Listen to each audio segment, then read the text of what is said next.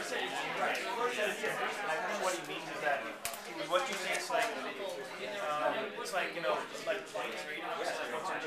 Yeah. I mean, they said that guy got like 100,000 busy bill and child. So like Washington is kind of the same.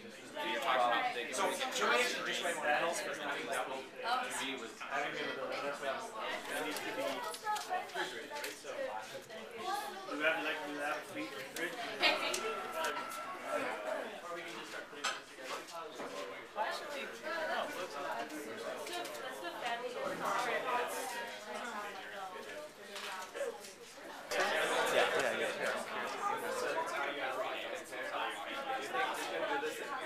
So we have 6 main categories that we posted our observations on there. The first one was cultural, so we saw the importance of relationships and influencing decisions, particularly health decisions in the people in India.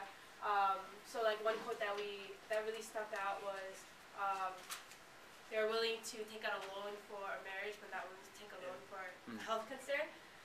And then we also saw how important social networking was in dispersing information. So the woman who talked about telling other cousins and all the people they know about the hospital. Huge like big picture problems, I guess.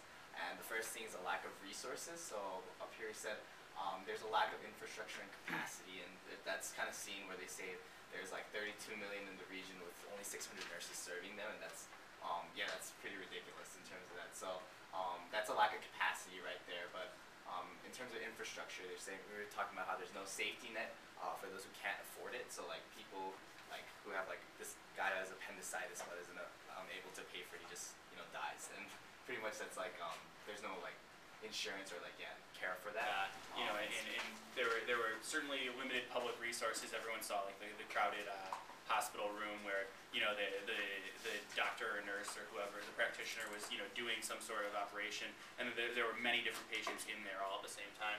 And then we talked about like cultural knowledge, where the man and the woman talked about his sister who was pregnant, and she said for the first month of the pregnancy she received medicine, and then the baby was born dead, and there was this whole black period where they didn't know anything. And so that was sort of a signal that just public knowledge of like things like prenatal care is really lacking.